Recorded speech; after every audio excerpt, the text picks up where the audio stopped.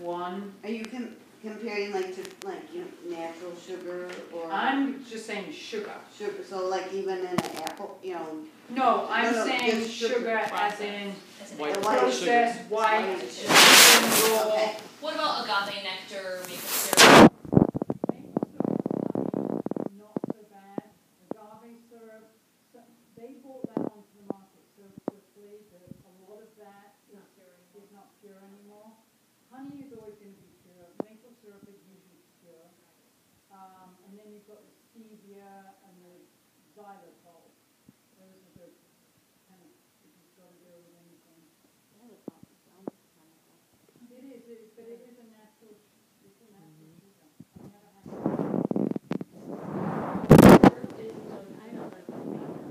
Yes, I know.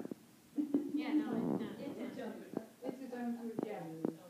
It's, everything, but it just, actually, when you look at some of the, we don't realize how much sugar is in, like a can of Coke.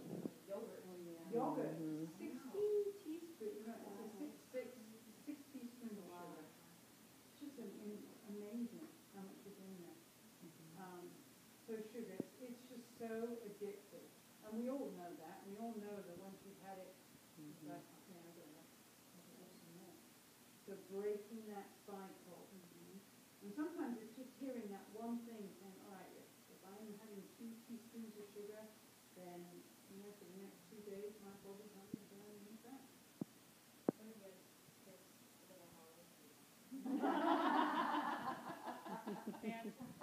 Well, Someday. I want to eat wine. I can't just stop You at just one.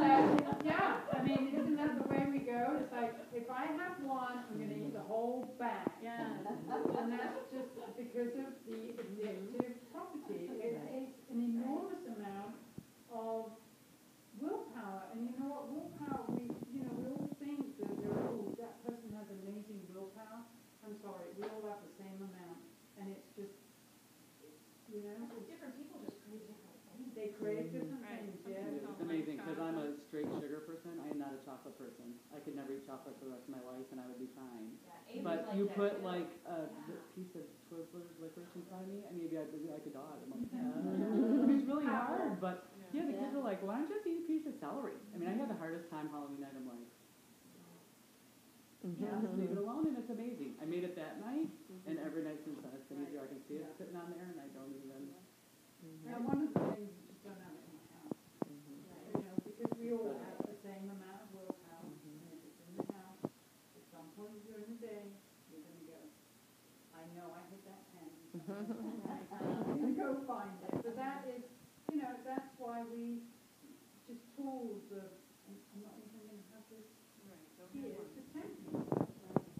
Temptation is tough enough. It's really hard though, because I've got a family who says, I say to them, I don't want to have the baked goods in the house. I don't want to have the cheese in the house. I can't handle it.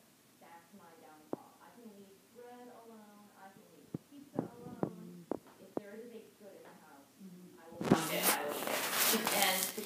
And they say, well, that's not fair to us though. Right. That's not fair to us.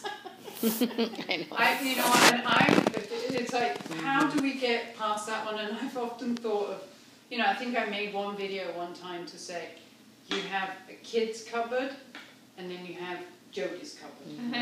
And then you're not allowed in the kids' cupboard, and they're not allowed in your cupboard, but we have to have our own space. Yeah. And then you just say, all right, I'm not going in there. That stuff, we've all got kids here. Sure. And it's like, we can't deprive them of those things. Right. But for us to have our own, if you need a snack, it's like your go-to thing. Right. And just say, all right, that's Right. for me. You can have your cocoa nips. But yeah, willpower. And when you're hungry, what happens? Or if you have a craving, or if we have that time of the month. Those are real physiological things that actually happen to our hormones that, we start craving things, and if you don't have something that is appropriate to eat, you will eat anything. Yes. Absolutely Hallelujah. anything. Bars. Plus the rest of the Halloween candy and whatever you wanted. But that was,